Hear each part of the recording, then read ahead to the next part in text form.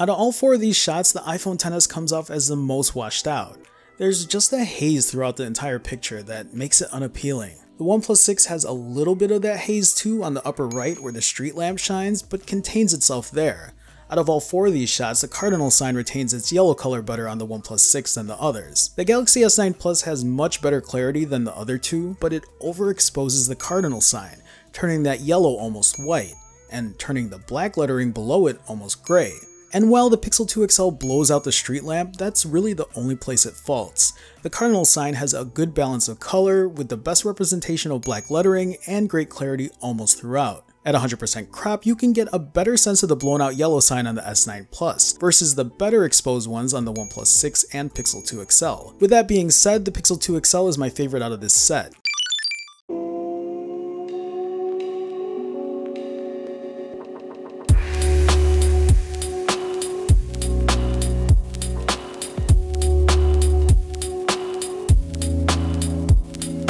Despite having the darkest out of the bunch, the OnePlus 6 is really the only one here that doesn't blow out the 8519 on the sign. The Pixel 2 XL and iPhone XS aren't bad, but the Galaxy S9 Plus completely blows it out, so much so that it's even starting to overexpose part of the furniture sign above it. Other than that, the detail on all four is pretty solid. This is a personal preference thing that I've mentioned before, but I don't care for the yellow hue the Pixel 2 XL exhibits on an otherwise off-white structure. Like, I get you want to brighten up the shot, but not if it's going to cast that god-awful yellow. I much prefer the color temperature on the iPhone XS here, and if it wasn't for the overexposed 8519, it'd probably be my pick. But the OnePlus 6 wins it for me. It might be the darker shot, but I feel like the exposure is well balanced for a night shot.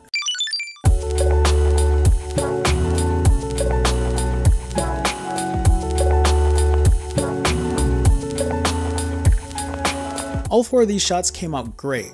The differences really lie in the software processing here, so this might be more of a personal preference thing. I will say the iPhone XS comes off looking really flat. It's like they've almost desaturated the colors in a way, and it's just not working for me. In real life while I was shooting, there were bright yellow-orange lights casting the left side of the building, and bright white lights facing the front, that for some reason are coming off really blue on the Pixel 2 XL. This was a toss-up between the S9 Plus and OnePlus 6 for me, but the S9 Plus was just a tad brighter than it needed to be for me personally, and I really like the darker shadows the OnePlus 6 casted off the building.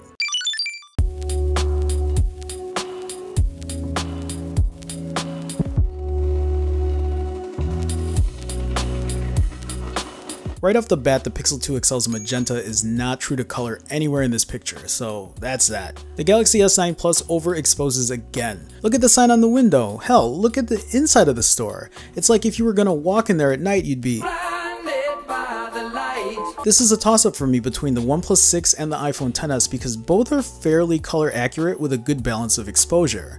On one hand, I think the OnePlus 6 is truer to color, but I like that the iPhone XS turns down the warmth and doesn't cast such an orange hue here. I think both are the best out of the set, but I'm going with the iPhone XS here.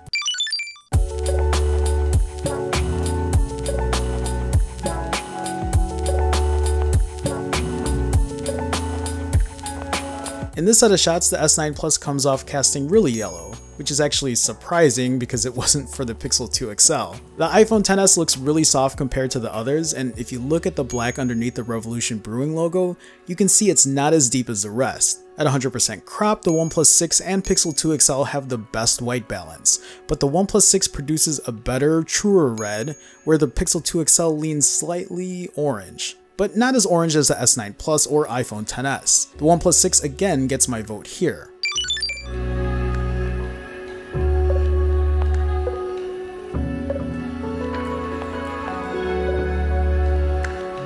And again, the S9 Plus is shooting really bright, but nothing's overexposed here. If you prefer a brighter shot, this one came out pretty good.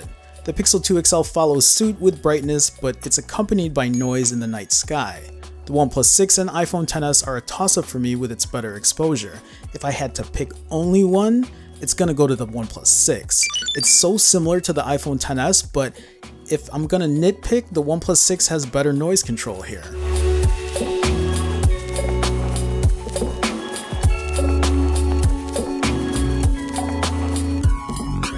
In really difficult lighting, you'll see the iPhone XS suffer the most. There's just noise all throughout this shot. The Pixel 2 XL does a better job, but there's a good amount of noise in the sky too. The OnePlus 6 is a good mix between the two. Not as noisy, but not as bright, which ends up losing a lot in the shadows, which leaves the Galaxy S9 Plus taking the best quality picture in terms of brightness and clarity in the most difficult of lighting.